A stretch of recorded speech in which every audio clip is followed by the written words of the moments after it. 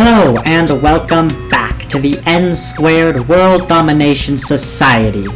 Today we are going to be building the SparkFun Beefcake relay that I used in my Zelda's Lullaby alarm clock video.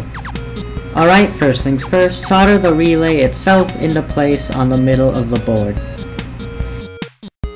Then, solder the LED into place next to the relay. Make sure it's facing the right way, flat sides, eye protection, yada yada yada, you know the drill by now. Now for the transistors and diode.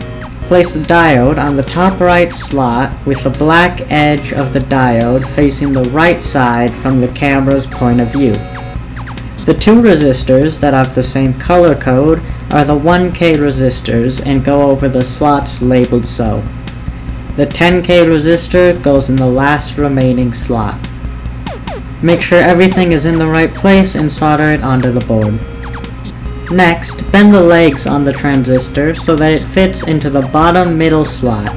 Then, solder it into place after you make sure it is facing the right direction.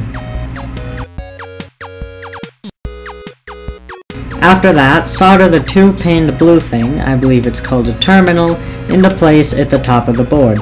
However, make sure the holes are facing outward before you do so.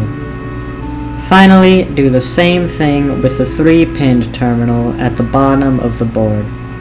Don't forget to make sure that the holes are facing outward when you do so. Here you can see the completed relay.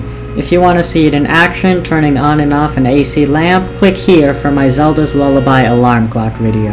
It's quite a cool one and the most popular project on my channel, so why not give it a try.